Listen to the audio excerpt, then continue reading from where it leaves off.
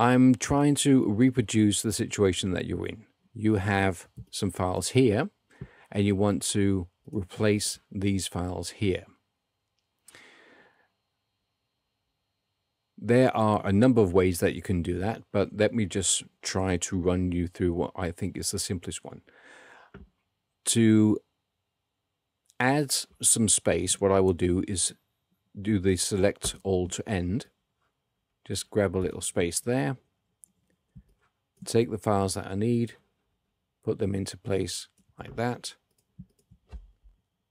Delete these files, select all to end, and put them in place.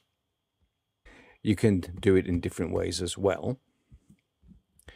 If you want to insert space, you can do that just by dragging the selection and pressing Command right arrow to insert space. Now, as you can see, I just messed up my sync. So to do that on multiple tracks, just select all the tracks that you want to insert space on. Then you could clear these, don't cut, just clear them, and just add your the newly edited regions in there. Other few tricks: if you triple click, you will make a selection in the blank area.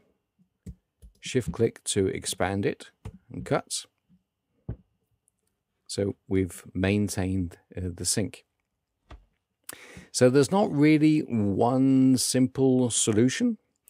There are multiple solutions. And it's always a good idea to keep some of the different solutions in mind. So let's just do that once more. Select all to end, move it out of the way, put in what it is that you want there, remove the unwanted files, select all to end to put it back in place.